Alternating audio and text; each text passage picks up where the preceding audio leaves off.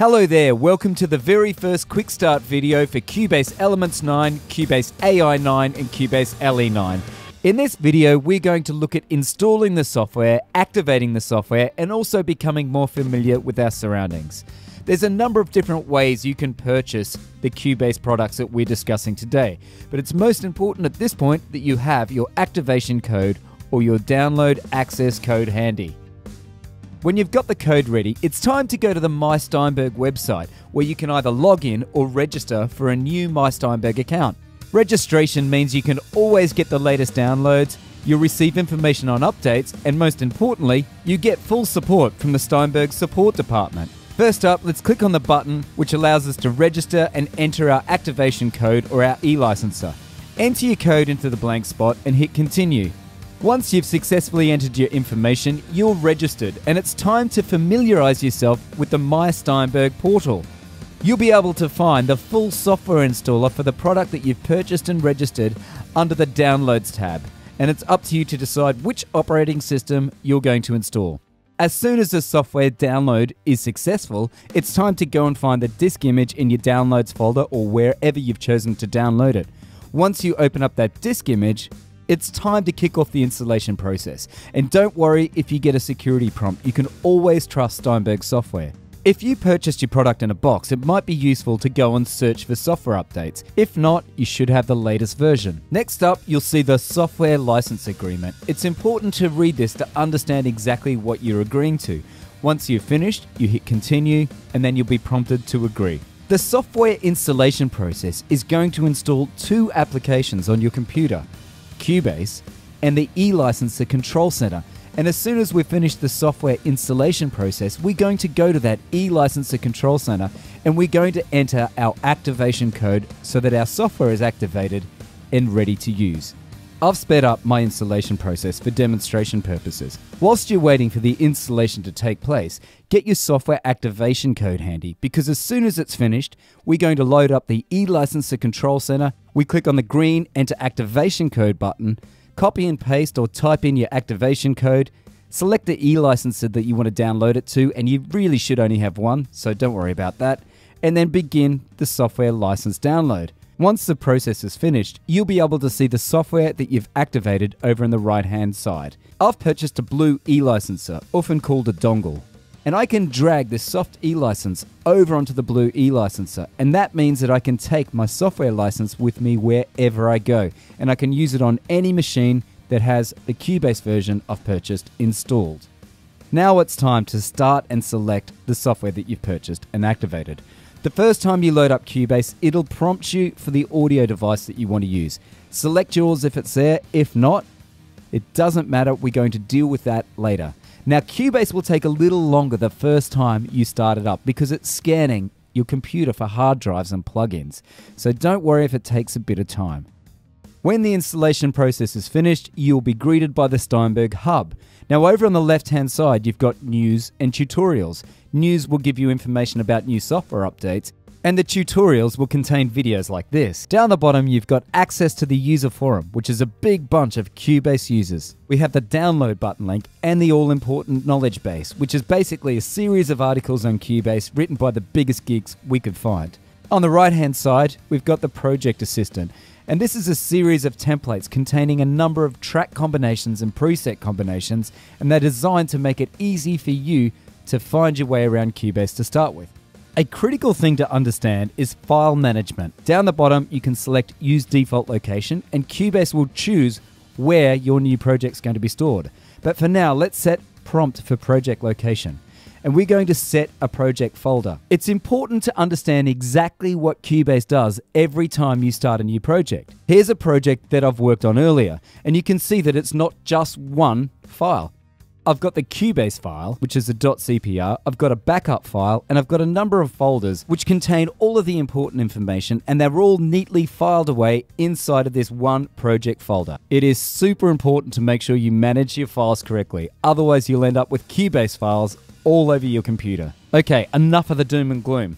Welcome to Cubase. This is the project window, and this is what it looks like when you first load Cubase up.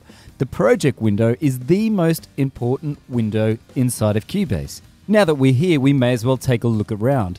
Let's start with the menu bar along the top. The first two menus we'll look at should have some fairly standard commands, things like new project, open, close, save, save as. In the edit menu, we've got undo, redo, down to cut, copy, paste, and so on. Now if we go across to the project window, you'll notice anything with a triangle on the right-hand side will open another drop-down menu. And the Add Track menu shows us all of the different types of tracks we've got access to in our Cubase software. I think at this point, it's probably important to take you over to one of the most important menus when you're first starting out with Cubase, and that's the Help menu. Straight away, you can click on Cubase Help and you'll be immediately directed to the Steinberg webpage, which is a Steinberg Help guide. Now this contains everything from setting up your system through to really advanced functionality inside of Cubase. Another neat thing is to type the topic that you want help with. Now you've got your own personal assistant to show you around the menus inside of Cubase, and it's a really quick way of being able to find exactly what you're looking for. Speaking of finding exactly what you're looking for, let's take a look around the project window. Along the top, we've got the Toolbar Strip. I'm guessing you can probably figure out what the Toolbar Strip contains. It contains a series of tools, but it's not just that. We can customize what we want to see inside the Toolbar Strip by clicking on the gear wheel on the very far right-hand side. In the drop-down menu, you can quickly tick and untick specific items that you want access to. But you can take it a step further than that, go down to the setup, and now you can choose, or you can add and remove and completely customize exactly what you want to see. But more importantly, you can change the positioning. So you've got the left and right divider, and you just drag and drop up or down to make things visible in exactly the spot where you need them to be. Once you're happy with what you see, you can save it as a preset and recall it at any point in time. If you get a bit stuck and think, I liked it better before, just hit the Reset All button and it will restore the factory default. Next up, we've got the transport bar, and it's down the bottom. And the transport bar also does pretty much what it says it's doing. It gets you to places. You've got record, play, stop, fast forward, rewind. You've got a series of locators. You've got the tempo. And over on the far right-hand side, you've also got a gear wheel that you can use to customize the transport bar. Speaking of customizing, we've got the layout tool up in the top right-hand corner, and we can choose exactly what we want to see in the project window. You can also show and hide the transport bar. Now it's time to get ourselves familiar with the different zones in the project window. The right zone houses the VST instrument racks and the media bay.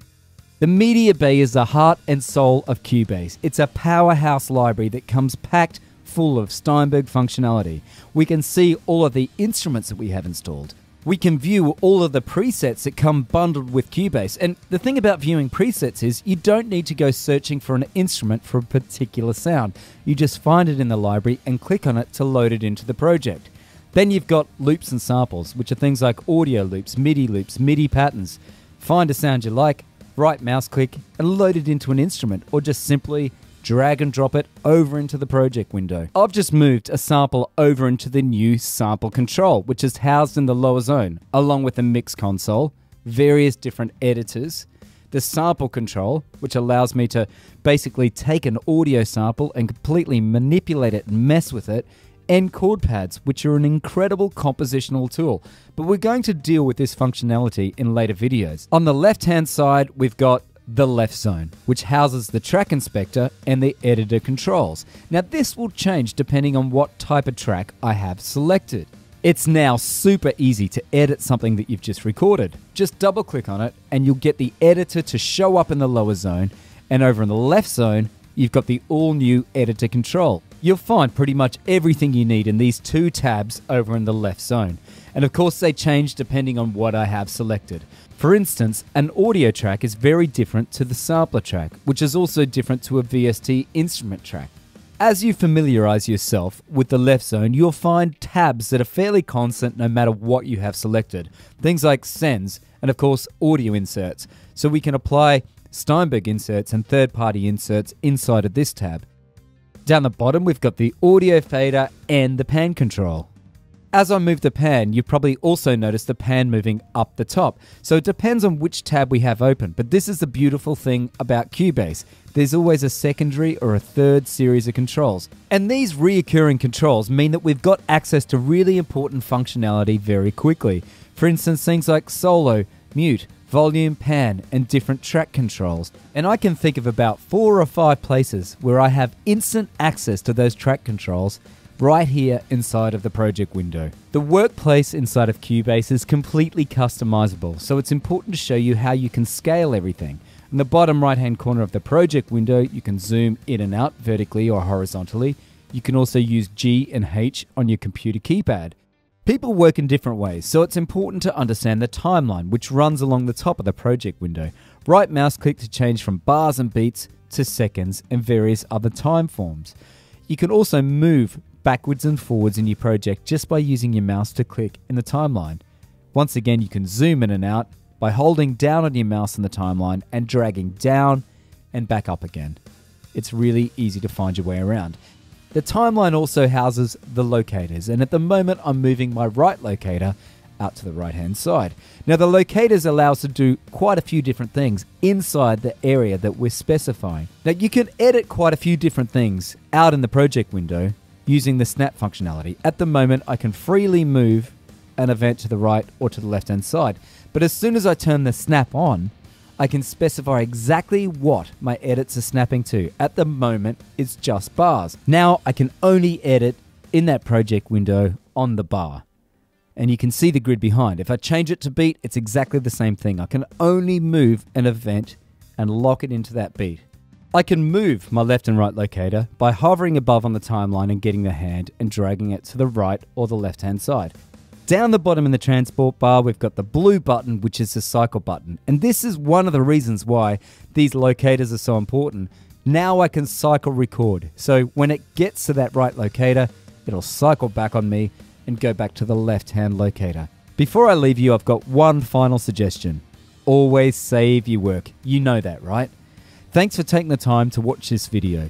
You'll find everything that you need to know on Steinberg products on the Steinberg YouTube channel, the webpage, and also our social media pages.